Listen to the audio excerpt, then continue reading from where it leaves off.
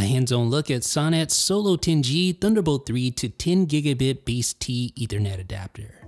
Thanks for watching 9 to 5 Mac.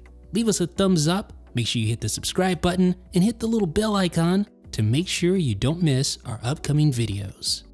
Okay, so here is the Sonnet Solo 10G 10 Gigabit MacBase-T / NBase-T adapter, and this connects to your Mac directly via Thunderbolt 3. So let's go ahead and get it unboxed here now. Very simple unboxing, not a lot there. You have the documentation walking you through some of the key features and how to configure it in either macOS or Windows. And then you have the device itself, the Solo 10G. Let's unwrap it here. And the design is very simple, very straightforward in typical Sonnet fashion.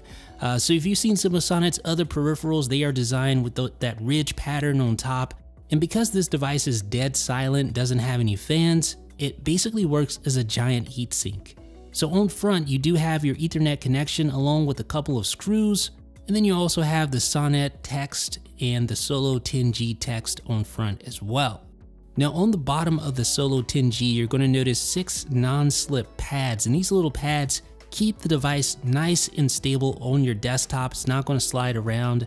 And what else you'll notice is that the Thunderbolt 3 cable is quite lengthy. It's about 18 inches long, so it's going to be plenty long enough to connect to your Mac in most circumstances. But what's cool about this cable is that it is a captive design, so you can actually unscrew the screws on the back of the Solo 10G, and you can remove and replace that cable if you need to. So say the cable has a problem, you can just go in there and just pop it out, pop in a new Thunderbolt 3 cable and go about your business. Or say you want to make the cable longer or shorter, the captive design allows you to do just that. So you just remove the little back panel here and then pop out the Thunderbolt 3 cable like that. It's just a normal Thunderbolt 3 cable and you can easily replace it and then replace that cover. Now in my hand right here is just a normal Gigabit Ethernet adapter that works via USB-C connectivity. And I'm going to just connect this so I can compare the speeds to my Synology NAS, which supports 10 Gigabit Ethernet. So I'm going to just plug in the Synology NAS direct connection, and we're going to run a speed test using Blackmagic Disk Speed Test tool to that NAS. You could see 100 megabytes per second write, and you're going to see about 100 megabytes per second read. So definitely nothing outstanding here as far as performance. In fact, you probably are not going to want to edit 4K videos directly to a NAS with that connection. Now let's connect the Sonnet Solo 10G and compare. And the cool thing about this adapter is that it supports NBase-T. So it means not only can you connect obviously at 10 gigabits per second, but you can also connect at 5 gigabits, 2.5 gigabits, or of course you can connect at just Gigabit Ethernet as well. And the link light will reflect the type of connectivity that you establish. So if you connect to a device that supports 10 gigabit connectivity, then you'll notice that the light is green, and you're going to see that here right now.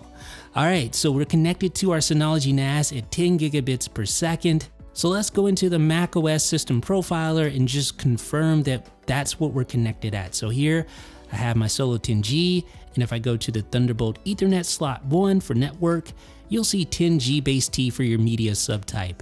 Now, if you select your network adapter in Network Preferences, go to Advanced and Hardware, you can configure everything according to the specs set up in Sonnet's Getting Started Guide. So here I have 10G MacBase-T full duplex with jumbo 9000 MTU. So now when we test the connectivity to our Synology NAS, you'll notice an instant upgrade in speed, which is going to make using something like a Synology NAS to edit video off of a lot more feasible, especially high quality 4K video, as you can see right here. So of course it all depends on what you're connecting to, but if your connection supports connections higher than gigabit, then you're going to reap benefits from this adapter. And what's cool is that it's bus powered, so you just simply connect it to your Mac via Thunderbolt 3 and you're good to go. Now I will say this thing gets quite warm in the hand because it is passively cooled. There are no fans or anything inside, so don't be alarmed. It does get pretty warm in the hand, but as long as you give it plenty of air, you don't have it in a confined space, it should be fine. If you're a Mac user and you're just looking for a simple way to connect to a 10 gigabit network or any network that supports NBase-T, then this device, the Solo 10G, does a pretty good job. Now it does retail for a pricey $200, although I did see it for $20 cheaper on Amazon. But even for that price, you may just want to consider going with a full-on Thunderbolt 3 hub that contains additional I/O along with 10 Gigabit Ethernet.